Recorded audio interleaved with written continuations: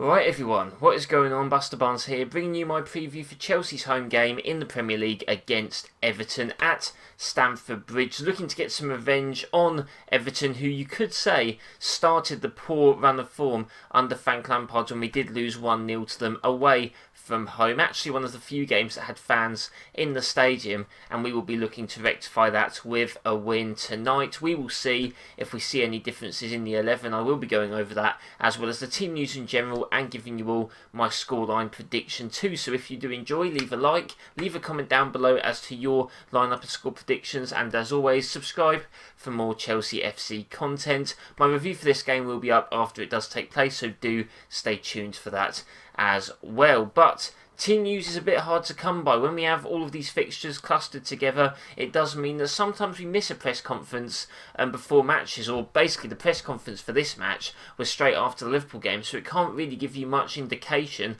of whether players like Abraham or Thiago Silva are actually going to be fit for this game. I've sort of gone with the assumption that they're not going to be fit, but if they are, there's still a team that I would go with. Or to be fair, maybe Abraham would get in this side against a physical Everton team, but I am happy with the team that I have gone for. Although it's a bit up in the air at the moment, we do see Tuchel likes to rotate a few players, so it will be interesting to see what he chooses against Everton. Everton picking up some wins lately against West Brom, against Southampton. Only 1-0, so maybe they're finding it a bit difficult to score at the moment. Maybe we can try and take an advantage from that and try and outscore them and stop them from getting through. I do think this will be a big test for us against such a physical team with the likes of Richarlison and Calvert-Lewin up front. But more on that when I get into my predicted 11, which is going to be right now. I am going for Eduardo Mendy in goal. He's our number one keeper. I thought he had a very professional performance against Liverpool. Didn't have to make any saves, but in a few of the games before this, we have seen him be a bit shaky, a bit nervous. I don't think that was the case against Liverpool,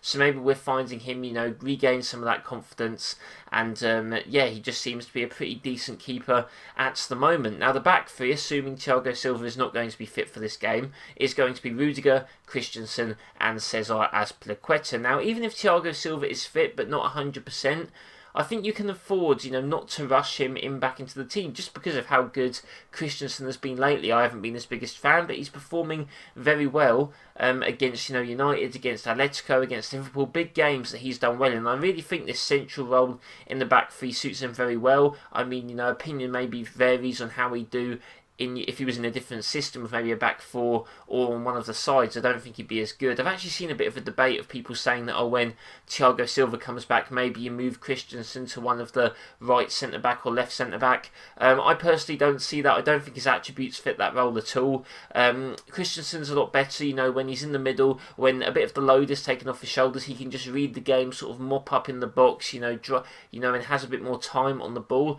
I think if you put him on the right or the left, he's going to have to be one-on-one a lot more, and his physicality is maybe going to come into question a bit. So I do think that you pretty much have Thiago Silva and Christensen. They can both play in the middle, and then on either side you've got Rudiger, Azpilicueta and Zuma to cover for them, and I think that's pretty much how we should be set out in this back three system. But this will be a massive test against Christensen. If you guys don't remember last year when we lost 3-1 to Everton, Christensen just got absolutely dominated by Calvert-Lewin, and this will be a massive test to see if he does, maybe deserve to try and get into this role a little bit more, maybe over someone like Thiago Silva. I mean, I still wouldn't play him over him, but this will be a big test for him against a big physical player. I mean, Richarlison is physical as well, likes to win a lot of aerials, so this will be a big test against Christensen. Maybe the other centre-backs will take the load off him, but yeah, if he could prove himself in this game against a much more physical side, I think that does really show him improving quite a lot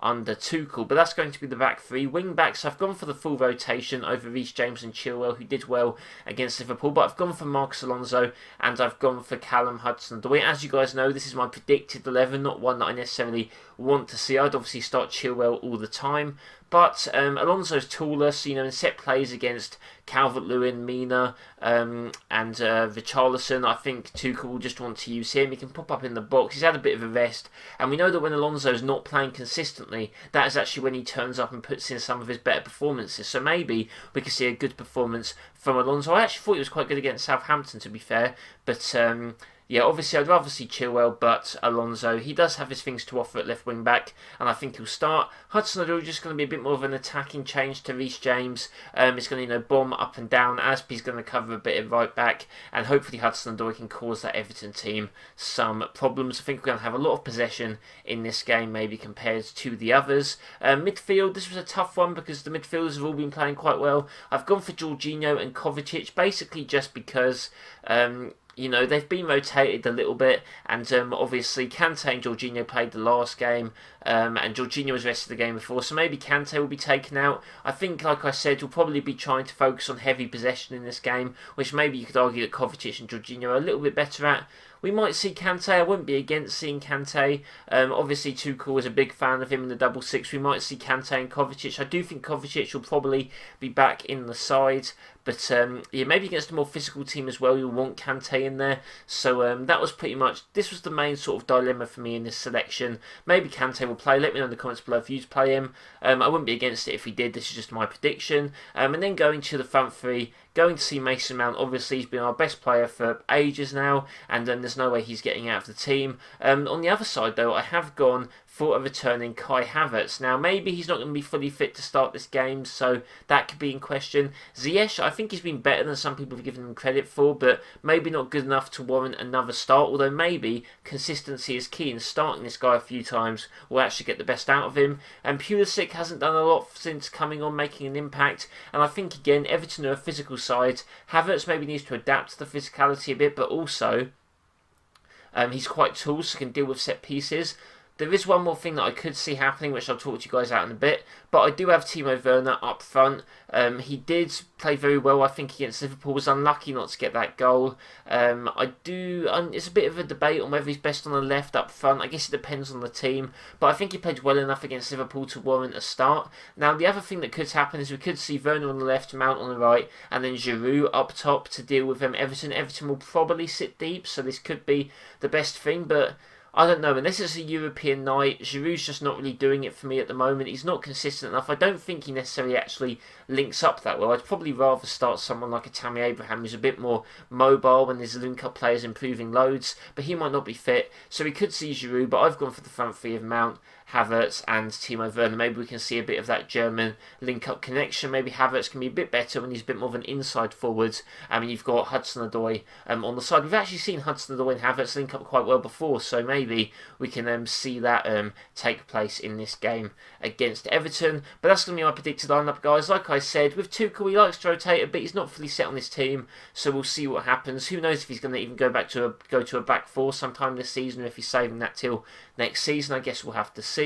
But yeah, let me know your team predictions in the comments down below. If I'm going to go for a predicted scoreline, obviously we have been keeping quite a lot of clean sheets lately, and that could always happen. Everton, we tend to do a lot better at them at home than we do away. However, away teams are doing a lot better at the moment, obviously with there being no fans. So maybe Everton do make it difficult for us, and I think they will. I would love to see Chelsea score over 2 goals. We haven't done that yet again under Tuchel, but I don't think this will happen this game. I think I'm going to go for a 2-0 win for Chelsea, keeping Everton at bay, although I do think if there is going to be a game we concede, it could be against a Calvert-Lewin or someone just, you know, on Christensen.